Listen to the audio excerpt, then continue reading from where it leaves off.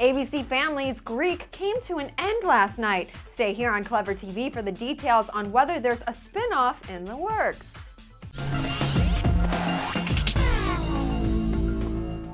Hey ClevverTV peeps, I'm Dana Ward in the studio. We gave a big adieu to Greek last night as the final episode of the series aired. But could there be more from the co-eds we've come to love? Show creator Patrick Sean Smith spoke with Entertainment Weekly about leaving the finale pretty open-ended last night in hopes of a spin-off show. He said, quote, "Never wanted to end the series with 'it's done, final nail in the coffin,' and should there be a spin-off, so be it."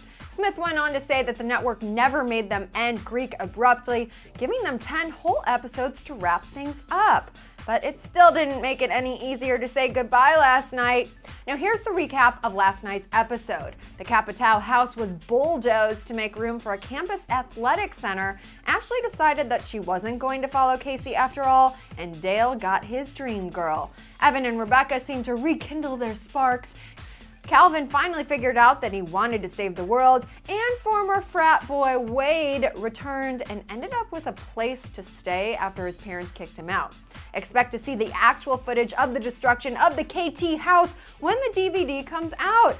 Smith says it was an extremely emotional experience for the cast and crew. So there you have it. Did the finale live up to the hype? Let us know what you think about the final episode and the possibility of a spin-off. We definitely want to hear from you guys.